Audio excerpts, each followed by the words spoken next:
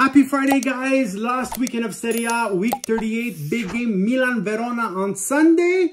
However, we are talking about Calciomercato, lots of rumors. And the last couple of days, guys, there's been one about Milan associated to a Serie A striker, which I truly hope doesn't happen. Why? To me, it is not worth the investment. Who are we talking about? I'll let you know in a second. But rumors are saying that Milan and Fiorentina have a pre-agreement that if anybody else goes and asks questions about this striker, to inform Milan because they are interested. Now, the price would be between 15 and 20 million euros. I do not think a player that cannot score 10 goals in Serie A is worth 20 million euros. That is just my opinion. He joined Fiorentina a year and a half ago. I think he joined in the winter session, the winter's transfer session from FC Basel, where he only had one season with over 15 goals.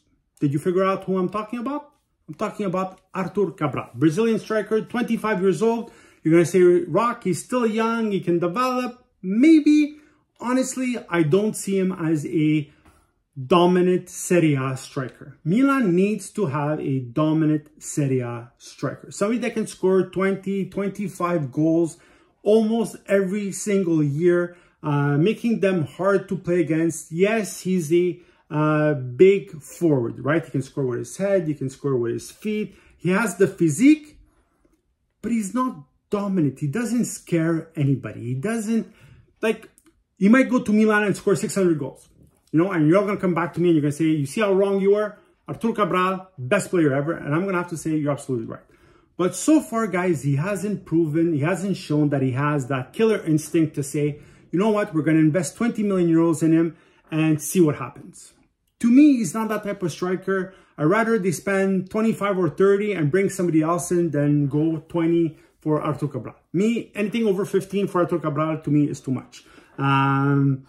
Let's not forget that next season Milan has Champions League, but because they finished third or fourth, depending what happens this weekend, they're going to be placed in the third fascia, la terza fascia. So you're going to have the winners of every league in the first group, then you're going to have the runners-up, and then you're going to have Milan and everybody else.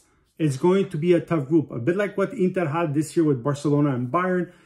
I think Milan is looking at that kind of group next year. So they need somebody that can score goals, not only Giroud. And to me, Arthur Cabral, guys, is not that person. Yes, he scored 8 goals in Serie A. He has 4 goals, I think, in Coppa Italia.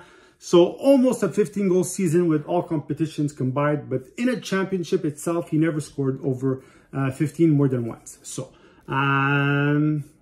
guys, you let me know what you think. Write in the comments. To me, he is not worth the 20 million euro investment. Like I said, he might come to Milan and score 600 goals, and everybody's going to say you were completely wrong.